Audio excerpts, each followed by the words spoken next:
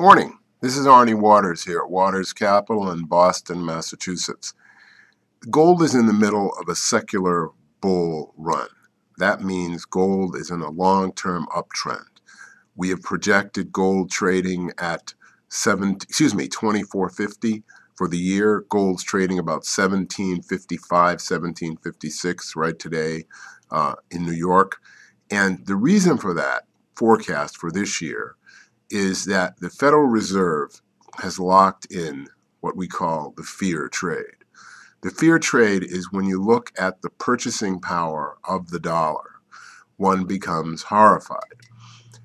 It will take you $150 in 2032 to acquire the same goods that $100 requires today. That means the purchasing power of the dollar is expected to decline by 50%. This is due to the worldwide opening of the spigot. A dollar that was worth 100 cents in 1970, and we'll be commenting in detail, there's some interesting new studies about this.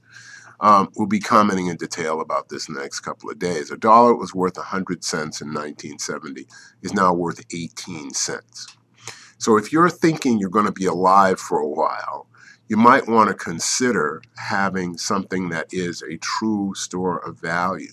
That's why people are buying gold.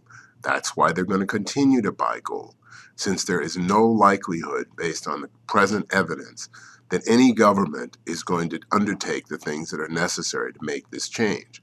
Now, I'm not saying what might happen in the United States over the next year or two with the change in government possible. But I am saying, looking out at Europe and Chinese need to balance off consumer standards with preventing a revolution, I just have a hard time seeing how any governments are going to stop printing money and engage in conservation-based practices. That means that the fear trade in gold will continue indefinitely. That means the price of gold is going to go up.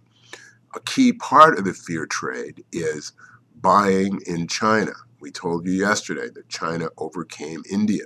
Now, we think this is a temporary situation, but the reality is what's driving gold purchases in China is people that don't have quite enough money to evade currency controls, but want to have a store of value, as their government, like ours, can be somewhat misleading, shall we say, on the subject of inflation.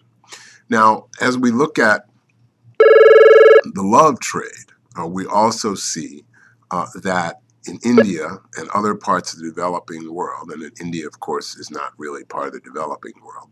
It was a misstatement on my part.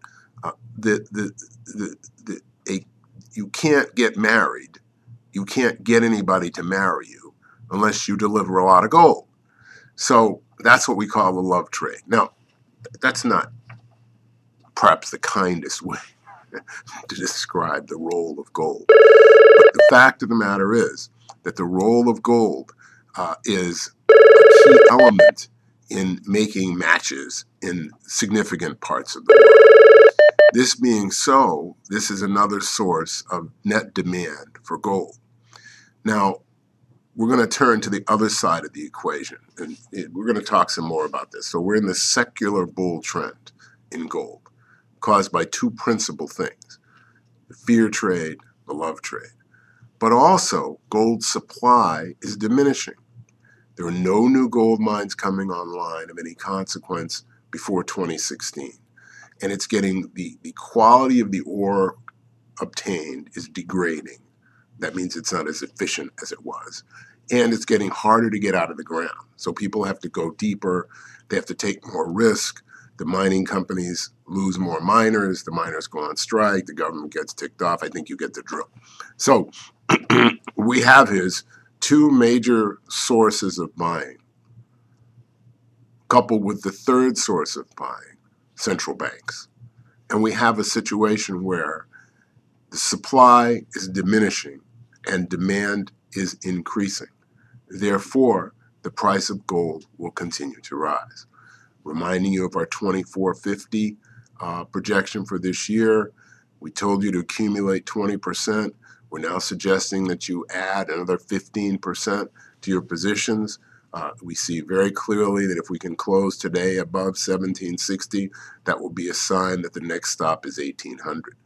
Also be on the lookout. We haven't been able to get Molycorp to respond to any of our questions because we've got a new Molycorp report coming out, and hopefully they'll respond before we print it. This is Arnie Waters. Aim for the ice flows, not the open water. Have a super day.